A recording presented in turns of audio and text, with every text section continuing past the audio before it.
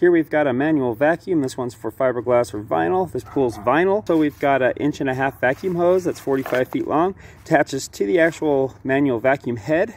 And then we also have a telescopic pole, which is going to just slip over the end of the actual vacuum. And it's got a couple tabs here. You'll just press in, locks into place. Throw the hose into the actual water itself, bring it over to you, and that's it. By feeding this hose down into the water, it's going to force the air out of the actual vacuum hose line.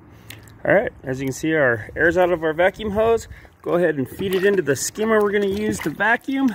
And we're just going to plug this into the suction hole in the bottom of the skimmer. Shut off the drain and the other skimmer that we're not using, so we have full suction to the actual skimmer to help us vacuum this pool.